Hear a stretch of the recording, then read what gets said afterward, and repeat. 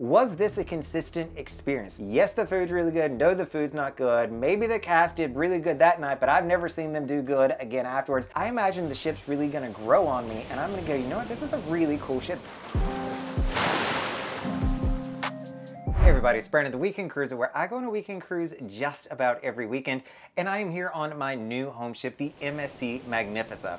Now, when you go every weekend, you're constantly looking for where's your next move gonna be? Where's your next weekend cruise gonna be? And from the beginning of last year, I saw some fantastic deals on MSC on their weekend sailing with the Magnifica, and I have jumped on her. And I will be here for probably about 10 different sailings. So I paid all in probably $300 per sailing is what it's going to average out to, and most of them are going to have $50 or $75 of onboard credit on top of that. So a super great deal, and so I booked it, and so I made MSC my home ship. I am on my very first sailing on her, and I think I've got 3 more months worth of weekends that I'm going to be here. And so I wanted to share with you all my initial impressions of the MSC Magnifica. So the first thing, how's the food here? So MSC gets grilled for their food. I've seen you all in the comments. I know that it's been an issue. I will say that, you know, it's something that I stay very hesitant of because I have seen the comments and people talking poorly about it. I will say here on the Magnifica, the buffet has been the shining glory. I have really enjoyed the buffet more than I should. The food on the buffet, the things that I can get there, it's healthier, it's a better quality, there's more options. Like, it's just all around a really good buffet. The place where I had a little bit of a shortcoming, I did do the main dining room last night. So for those solo cruisers out there, MSC will automatically, if you come on a solo cruise, place you at a solo table. So if you don't want to do that, make sure you're going to the maitre d' and asking them to move your table. So I sat with a group of other people traveling by themselves. The menu in the main dining room was kind of lackluster. Like, did not love the menu. I got a sweet potato soup, which was really good. There was a gumbo on there that didn't have that much rice. The sweet potato soup was good.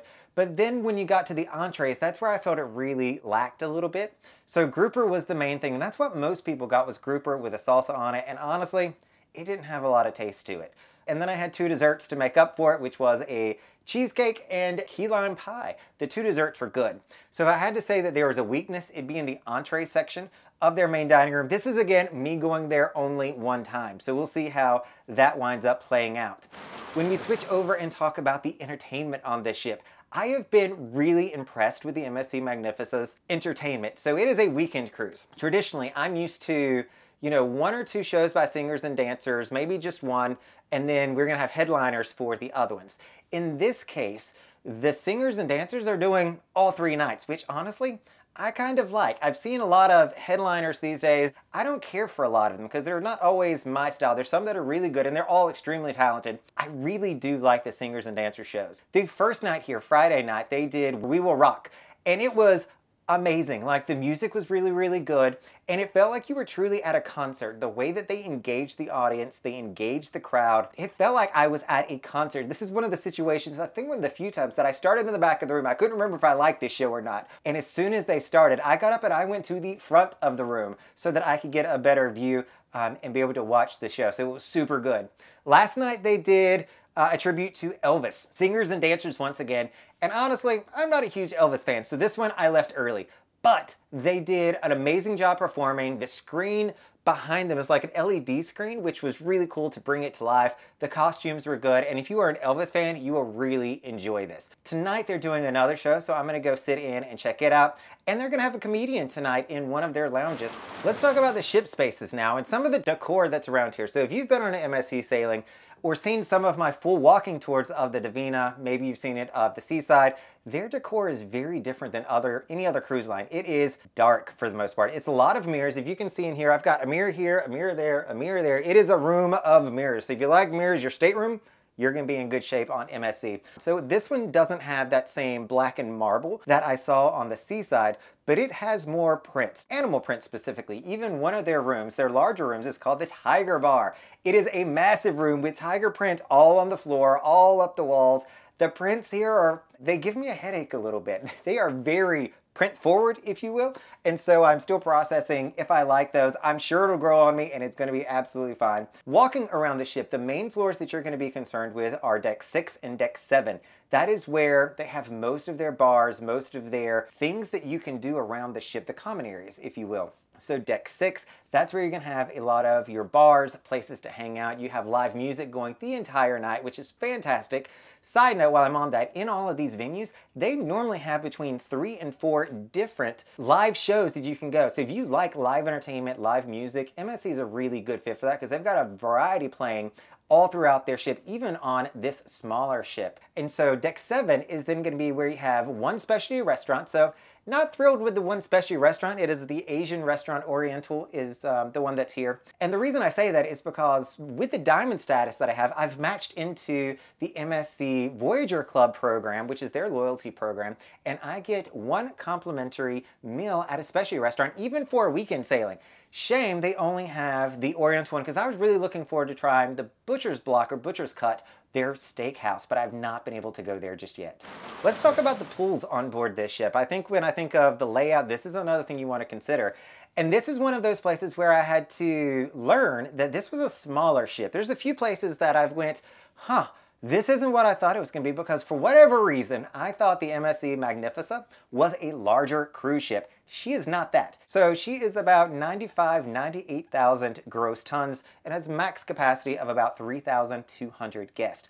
So if you are a Royal Caribbean fan, that is the equivalent of like a Radiance class ship. It's just a wee little bit bigger than a Radiance ship. So Brilliance, Serenade, Radiance. And so you kind of know what the size is here. And one of the places that I had a disappointing moment, I guess just because my expectation was wrong, was I wanted more pools. When I was on the seaside, I really enjoyed the layout of that ship and the way that they had their pools designed. It was a really fun environment. I came here, there's one pool out in the open, if you will, and then they've got their solarium style pool, and that's about it. There's not a lot of pools. But then I kept walking around and they were never busy. Why? Because there's only 3,000 people here, and I think there's probably less than that on this sailing. But it's a small ship. They don't need 5 different pools. This ship doesn't need them. They also have about 5 different hot tubs that you can choose from, and they have not been that full on this ship either. This ship is not kid-friendly. There's no slides, there's no activities, things of that nature. They've got some activities and a section for smaller kids, but I'd say like the 2 to 5-year-old range, but after that, it kind of wavers off a little bit on what those offerings are going to be. So there's not been a ton of kids on here either. One of the downsides, I'll say, to the pool, and this one bothers me more than it should probably, is the chairs in the pool. They are not comfortable. I don't know who designed them, but it doesn't sit well. It is a very uncomfortable chair, and it doesn't have a multi-lean approach. It is way too far back of a lean for me to be comfortable. Like, I don't enjoy those chairs. So if you're coming on the MSC Magnifica, you want to sit in chairs for a long period of time, I would encourage you to look at the Aria level of traveling with MSC, because they've got an Aria section here which has nicer chairs. It's also going to come with 2 more hot tubs and its own dedicated bar up there. Now let's talk about everybody's favorite area, the gym on this ship. The gym on this ship is just sad. She is a sad ship, so sad gym. So when I walked in there, I was like, oh, there's not much to do in here. I mean, if you want to do some cardio, you've got like 5 treadmills, you've got like 3 ellipticals, and you've got a weight set that goes up to about 22 kilograms or 50 pounds. Not a lot. It's also in a really bad location. So the bridge, directly below the gym. So when I was putting weights down the other day, they don't have any mats or anything. So when I was putting weights down, the staff captain particularly and said, hey, we need that guest to knock that out. That's not fun down here.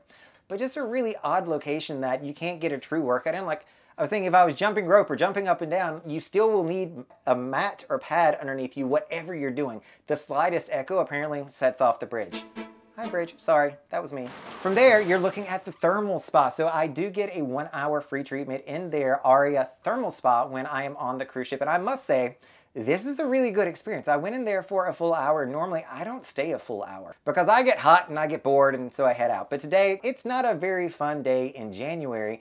And so I was like, you know what, let me go to the gym and then do the thermal area. And it's really nice. So it's got 3 different hot tubs, all at different levels. So I was able to find one that I could stay in for a while. It's got 2 steam rooms in it. They are very large. One of them was not that hot. The other one I found was really, really nice, and they've got 2 dry saunas as well. So this is a mixed gender place. So one thing that I had to learn on MSC, and apologies, I didn't always know this, is you need to wear your bathing suit when you go into the MSC's thermal spa because it is in mixed company.